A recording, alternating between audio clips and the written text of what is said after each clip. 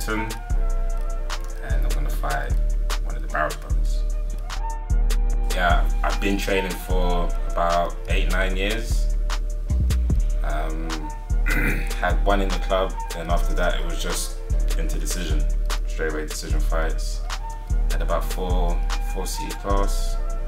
Then after that the rest would just B class and A class fights.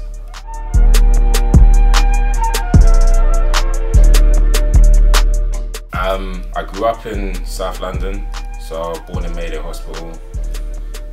Lived literally down the road from Thornheath Pond. Then from there moved to Streatham. And yeah, so literally just been a local South London boy.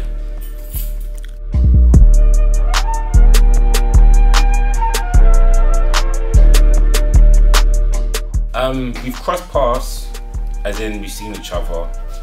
There's never been any disrespect. We've both just been respectful to each other. Seen each other around the area. Well, it's gonna happen because we live in the same area. We can't. To be honest, when I first saw him and his brother, I kind of knew at one point I'm gonna fight one of them. Just didn't know when it would happen. So just patiently waiting for that time to come, and it's now. Whether it's premature or not, to be honest, I don't really think about that with fights. I just think, you know, when the fight's made, just get on with it. So with Wilker, the fight's made, so let's just get on with it. Let's just have a good fight. Yeah, there's plenty of things that I bring to the fight, you know. I mean, obviously in a full Thai rules fight, it's the basics, you know. Punches, kicks, knees, elbows, clinching. It just depends. It mainly depends on how the fight puts it together. So how I'm gonna put it together will be the difference in the fight. Whether it's a title fight or not, it's always gonna be important, because, you know, fights are always important. You train for it. You put your all in for the fight. So whether it's for a title or money, Marcus Powell goes up. That's it. I don't really go into details, but it's just hard training. That's all there ever is. I mean, I don't ever overlook any fighters.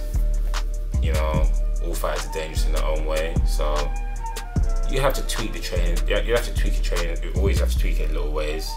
But it's just hard training. So that will be, because it's a full Thai rules fight. So a lot of clinching, elbows, you know. But yeah, other than that, it'll be a good fight. Hopefully the fans will get their money's worth. I haven't been to an NGC show before, but I've had a few teammates that have been on the show. From what I've heard, it's a good show, it's a good turnout.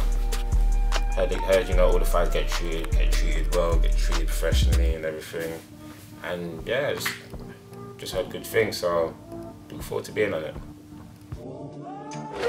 Your winner,